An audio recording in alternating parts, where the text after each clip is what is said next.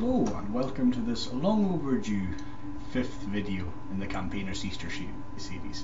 Now, I am well aware it is now well on the way through May, and all I can do is apologise. This was meant to all be delivered right the way throughout the Easter period, but just sadly the way things have gone, it just meant that I had a rather lack of time to finish, so please excuse me. But however, I do not feel that this is something that's not worthwhile covering, because to be honest, the Easter message is the most relevant message that the church has today.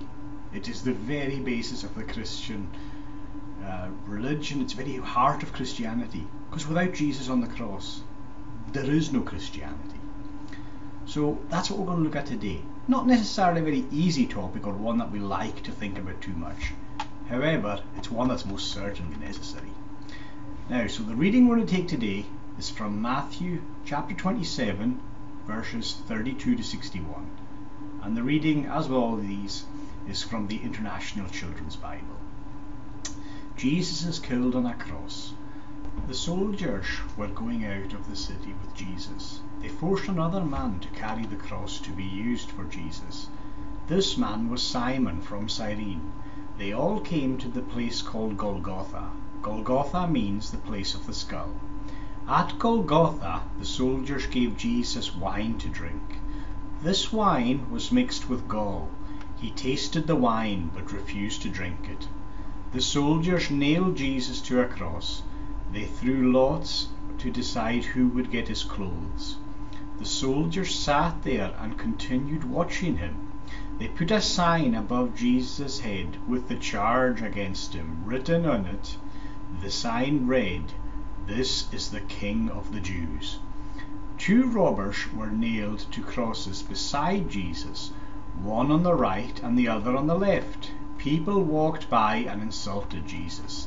They shook their heads, saying, "You said you could destroy the temple and build it again in 3 days. So save yourself. Come down from that cross if you really are the Son of God."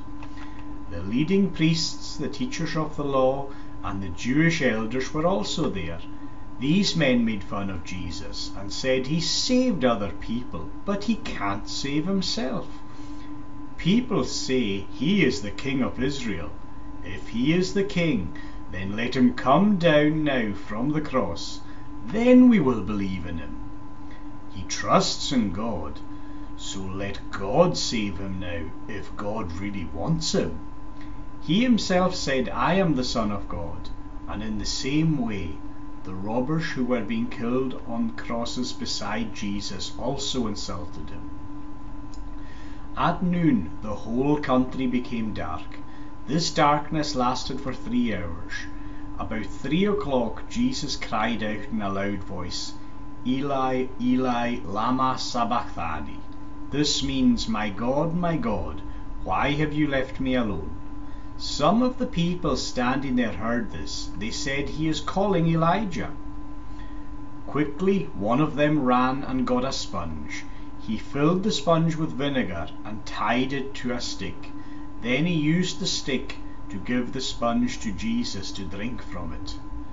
But the others said to him, "Don't bother him. We want to see if Elijah will come to save him." Again, Jesus cried out in a loud voice. Then he died. Then the curtain of the temple split into 2 pieces. The tear started at the top and tore all the way to the bottom. Also the earth shook and rocks broke apart. The graves opened, and many of God's people who had died were raised from death. They came out of the graves after Jesus was raised from death. They went into the holy city, and many people saw them. The army officer and the soldiers guarding Jesus saw this earthquake and everything else that happened. They were very frightened and said, "He really was the Son of God." Many women were standing at a distance from the cross, watching. These were women who had followed Jesus from Galilee to care for him. Mary Magdalene, Mary the mother of James and Joseph, and the mother of James and John were there. That evening, a rich man named Joseph came to Jerusalem. He was a follower of Jesus from the town of Arimathea. Joseph went to Pilate and asked to have Jesus' body. Pilate gave orders for the soldiers to give it to Joseph. Then Joseph took the body and wrapped it in a clean linen cloth. He put Jesus' body in a new tomb that he had cut in a wall of rock. He rolled a very large stone to block the entrance of the tomb. Now, so that's a fairly well-known story for anybody who's grown up in the church. But it's not an easy story to read, and certainly when the more we hear about it, then sadly the more it just becomes something that we almost feel like we know. But we have got to remember, right, that Jesus didn't do this for fame. He didn't do this to prove a point. He did it for you and me. He did all this because we have sin in us. Now, one of the biggest problems I had growing up, I grew up in the church, and I had this problem growing up because I had the Bible a big influence in my life. Then we were always encouraged to behave. In fact, no, it was demanded of us to try our best to behave. And when I heard that Jesus died for sins, when I was young, I generally didn't really associate that with me. Because in my ignorance, a sinner were the worst people of society. I mean, like the two thieves on the cross either side of Jesus, yes, they were sinners. People that break into houses and steal things, oh yes, they were sinners. People who murder, people who rob banks, yes, these were all sinners. But growing up, I didn't feel that. I didn't understand that in fact I was a sinner. The Bible tells us that the minute we're born, we have sin in us. And that sin keeps us away from God. Now, we can try and be the best people in the world. We can do all we can. But if we're trying to look good in front of God, then realistically, it's the equivalent of, imagine a pig. Right? Now you think of a pig. Dirty animals. Very dirty. They love to roll in the mud. And you think of a pig looking at another pig and saying, he's dirtier than me. And that might be true. But imagine that same pig walking up to a wedding reception and walking to the door and saying, I want in, I'm very well dressed. And you could just imagine the person saying, no, you're not getting in here. Oh, but I'm better than him, pointing to his other pig friend. And there's an element of truth. Yeah, okay, he might not be as dirty as him, but to get into this wedding, you've got to be spotless. And this is something that we can never be of ourselves. We can never be spotless. Because when we think about sin, it's not just the big sins that keep us away from God. It's the wee sins too. There's no such thing as big and wee. All sin is sin, but what we may think of as wee. So, when I think about all the sins that I do, and when we think about all the things, not just that we do, but the things that we fail to do. Think of all the times you haven't helped somebody. In the eyes of the law of the land, it wasn't wrong, but that's a sin in God's eyes. When we don't read our Bibles, when we don't pray to Him, when we don't praise Him, He wants us to praise Him. Right? When we don't show forgiveness, because He's shown forgiveness to us, and when we don't return that favour, we're sinning. So what we've got to think about is, Jesus did that for us. Now the pain, the physical pain of the cross must have been awful, more than I can ever imagine. But yet Jesus didn't complain about the physical pain. Jesus, when he cries out, he felt the worst pain in that God had left him, God the Father, because God had to pour out his whole wrath upon Jesus, because Jesus was the perfect sacrifice for us, and he did this so that we could be presented sinless before God. It doesn't mean we are sinless, but we can be presented as guiltless. Maybe that's a better way. We are not sinless here in this world, but when we accept Jesus as our Saviour, then we are guiltless before God. Why? Because the blood that was shed on that cross for you and for me covers away all our sins. Now I want us to consider, there's a couple of things actually I want to look at before we leave the passage and go on to our singing. Right? Two things. You've probably all seen cartoons and even in films, Jesus carrying the cross, and it's the full cross and it's on his shoulders and he can't and he falls over. That's not historically accurate. When it says couldn't carry the cross, first of all, if you know your Bible story, then Jesus was beaten terribly, and this wasn't exclusive to Jesus. This was happening to every person who was about to be crucified on a cross. They were beaten to within an inch of their life. Most of them actually died. The vast majority of them, believe it or not, died before they reached the cross.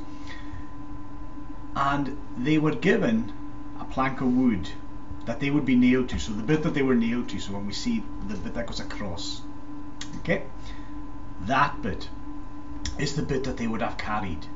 And what they did was, the Roman Empire, got them to write the sin that was sending them to the cross, or the charge that was sending them to the cross. So the thieves, they might have had thief, murderer, might have had causing a rebellion. They would have had that, and this was a thing so that the crowd could basically boo them, maybe even do worse things. But they would have to walk through. It was the shame. It was saying, this is what I've done and this is what I'm going to die for. Now Jesus didn't carry it. He couldn't. Why? Because Jesus was sinless. There was nothing on that except for the King of Kings, because that's what he was. Now there's another thing I want us to look. That's at the start. But at the end, it says something else. Right? It says that Joseph of Arimathea took Jesus' body and placed it in a tomb. This was very strange for the day, because it was an accursed death, and the Jews would not have buried the people who were hung on a cross. Rather, they would have been dumped into just basically the rubbish pile. That's all they would have done. Their bodies would have been burnt. But what happens? God shows his absolute love here. Why? Because Jesus had just gone through all this voluntarily. He had taken God's full wrath for you and me. And once the body had physically died, he was no longer under God's judgment. Look at what happens at the minute. God restores him. God doesn't let the punishment keep going. God puts him into a tomb. So this would have been a very strange thing for the onlookers, especially for the Roman soldiers, who would probably have seen this many a time. But this is a word of encouragement to us as well. If we're going through a difficult time, as many of us are now during this time of lockdown, we have to remember, yes, suffering does last, but it only lasts as long as God intends it to. He knows the end, and when it finishes, right, that is it. The suffering is done. God will restore us, but we've got to show faith in him. We've got to do our best to tell others about him, because he is worthy of our praise and our honour. Right, we are going to sing the hymn now, and this is There's Power in the Blood, and the vocals you're going to hear is from Word Music Ministry Resources. They're on SoundCloud. I'll put a link in the description. Let's sing of the blood of Jesus together. There's power in the blood. Here we go. Would you be free from your burden of sin? There's power in the blood, power in the blood. Would you or evil a victory win? There's wonderful power in the blood. There is power, power, wonder-working power in the blood of the Lamb. There is power, power, wonder-working power in the precious blood of the Lamb. Blood of the Lamb. Would you be free from your passion and pride? There's power in the blood, power in the blood. Come for a cleansing to Calvary's tide. There's wonderful power in the blood. There is power, power, wonder-working power in the blood of the Lamb. There is power, power, wonder-working power in the precious blood of the Lamb. Precious blood of the Lamb. Would you do service for Jesus, your King? There is There's power. power in the blood, There is power in the blood. Would you live daily His praises to sing? There's wonderful power in the blood. There is power, power, wonder-working power in the blood of the Lamb. There is power, power, wonder-working power in the precious blood of the Lamb. There is power, power, wonder-working power in the blood of the Lamb. There is power, so much wonder-working power in the precious blood of the Lamb. wonder-working power in the blood of the Lamb.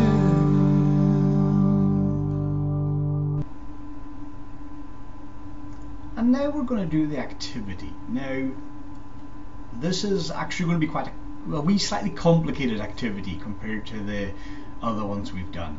So you're going to need some things. So before you start, you're going to need a piece of A5 red card. So that's quite specific, I know. Red paper could work. Card would certainly be better.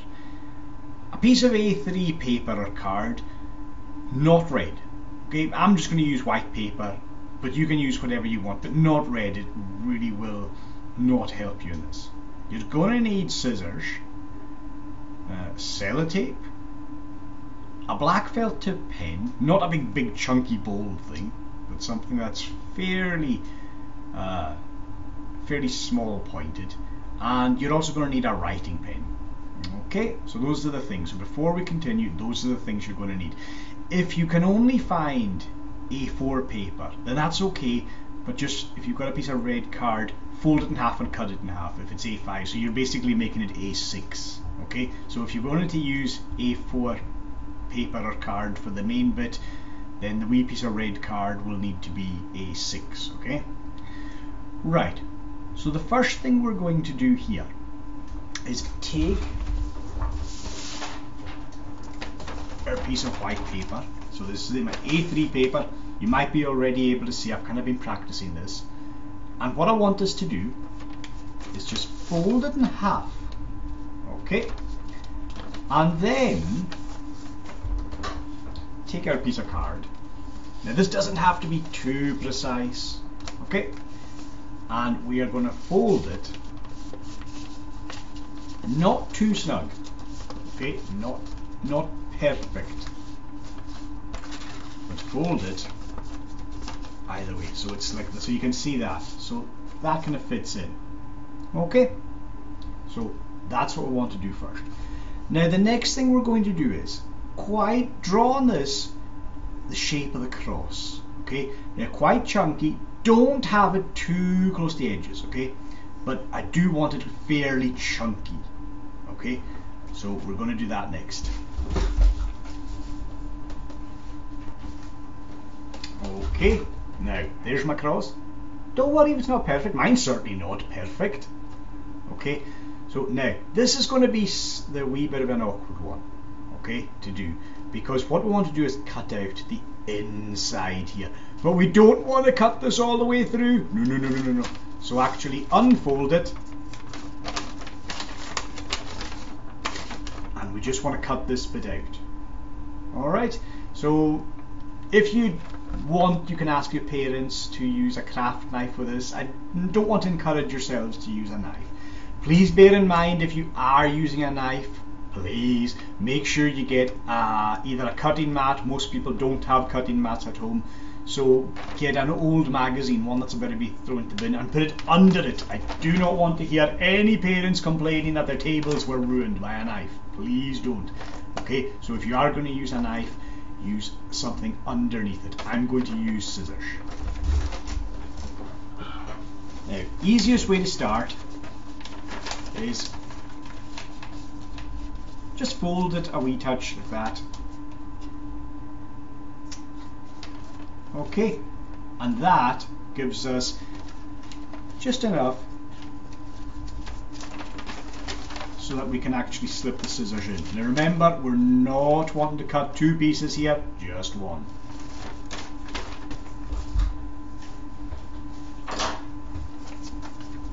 Right, so that's me done. Okay, so I've got the cross. Now what I want you to do is take the cross, and I want us to kind of trace round it, okay, through onto the back. So trace all the way around, okay, and take it through. So you're just using this almost like a stencil.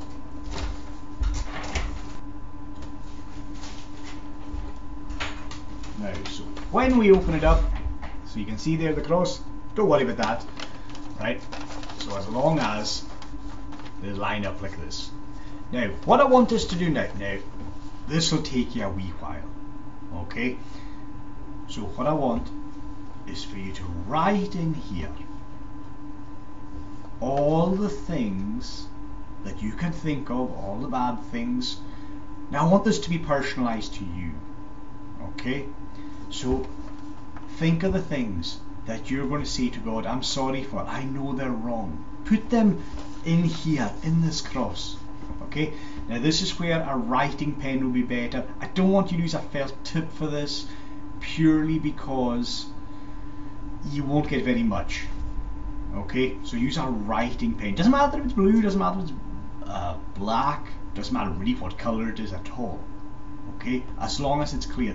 But I want this to be personal to you.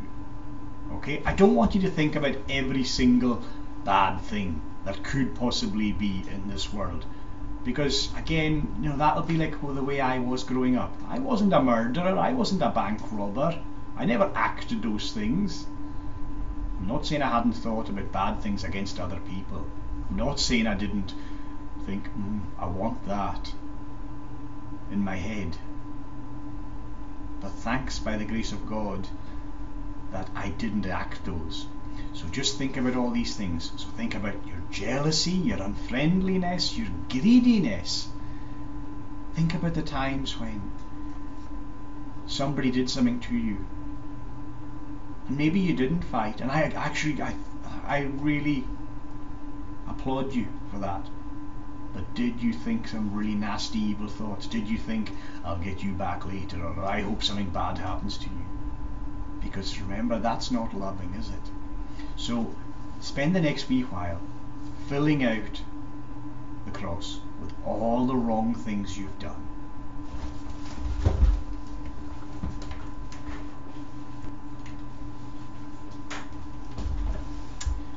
Now, that didn't take me long, and the sad truth is I ran out of space. I had to stop. Now I don't want you cramming in as much as you can because I want you to be able to read this. Okay, so there is my list. It's not a list I'm proud of, but there's my list. Now what I want us to do next, okay, there's a reason this is red. Think about the hymn we just sang. We're going to slide this in. What's happened to all those sins? They're gone. They are absolutely gone. And this is what Jesus does. His blood washed away my sins. Doesn't wash away everybody's sins, but the Bible says when we trust Him as our Saviour, when we call upon Him, and when we repent of our sins, His blood washes away. Now, that might look a wee bit just too medical for you right now, especially because we want this not just to remind you, but you can talk about it to somebody else. And what I want us to do then is, right, Jesus paid the price for our sins. Okay, He did that on the cross. So what I want us to put on here is paid in full. Okay.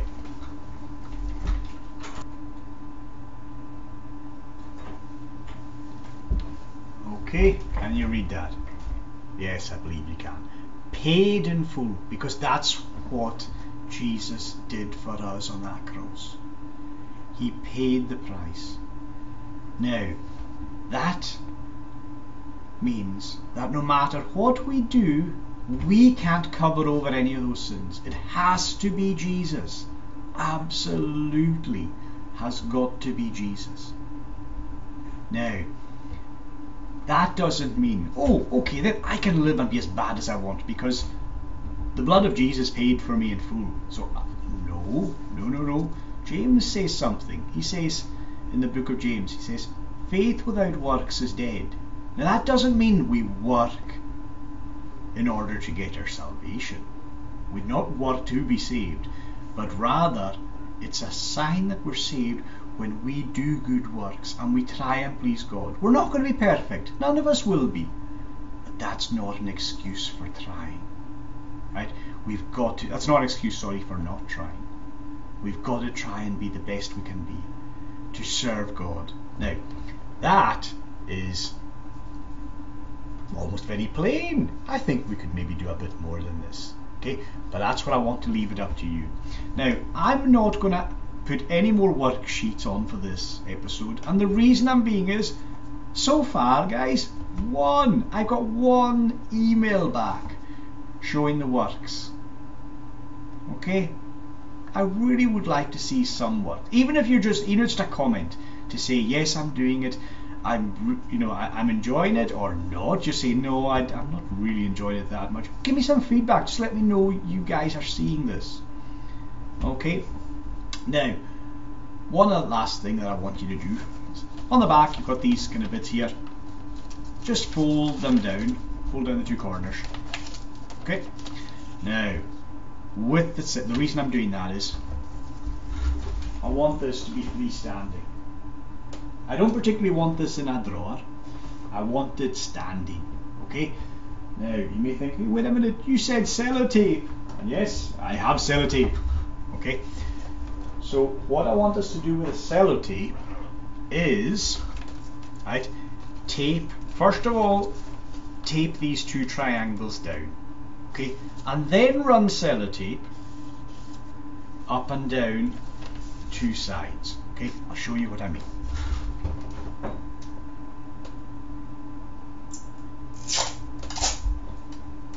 So if you want to pre-cut, you want just two kind of small pieces.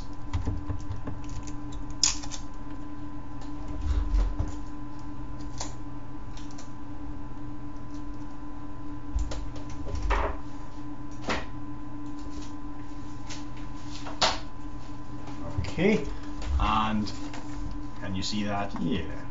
Okay, tape it down, and we're going to use the other one.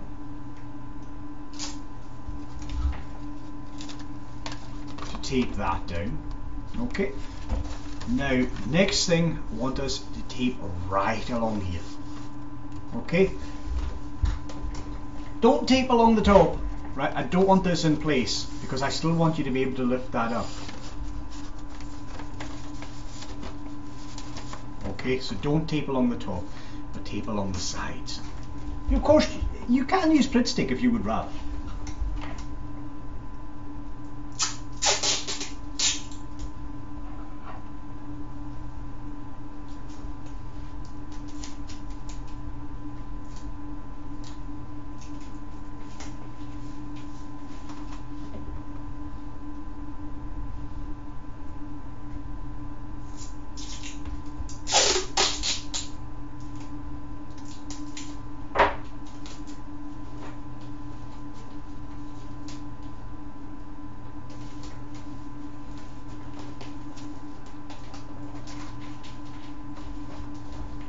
Okay, so that'll just keep them together. Now, as I said already, maybe I left this a wee bit too loose. As I said already, this is looking a wee bit clinical. There's nothing wrong with having it like this. You get the message out. However, let's see some decoration or something. I mean, you could just make it, well, we know Calvary was a hill, so make Calvary's hill, so a wee bit of green underneath it, and then the sky behind it. You may want to put decoration around it. Anywhere at all, it's up to you. Okay? Please guys, can I get some pictures, anything, some feedback? Please send it, right? kmcphail@yahoo.com. Okay? If you don't want your pictures put up on the website, please say. Okay? So it might be a picture of your work. You may say, oh, I don't want to be on it myself. That's fine. Just take a picture of your work and put it on. Okay? So, and remember, when people ask, right, you can talk to them about that and say how the blood of Jesus covered their sins. And that is one of the most important messages of Easter. In fact, any time of the year. Right? Sadly, Easter has got lost in Easter eggs. Right? However, let us speak of the true meaning. So before we leave you, let's have a quick prayer. Gracious Lord, we thank you that you sent your Son to die in this world for us, to take the punishment that we deserve. For no matter how good we try to be, we can never measure up to you, for you are a pure and holy God. Jesus died on the cross because there was no other way for us to be reunited with you. Sin had cast such a large divide that it was previously too much for us to make it across. But you provided Jesus to be that link, and we thank you for it. Help us, O Lord, to live the best we can be. We know we will not be perfect until we reach heaven, but that does not give us an excuse not to try and do things that are pleasing to you. Forgive us for all the wrong things that we do. Thank you for all the blessings you've given to us, for you give us so much. Hear us in our prayers for Jesus' sake.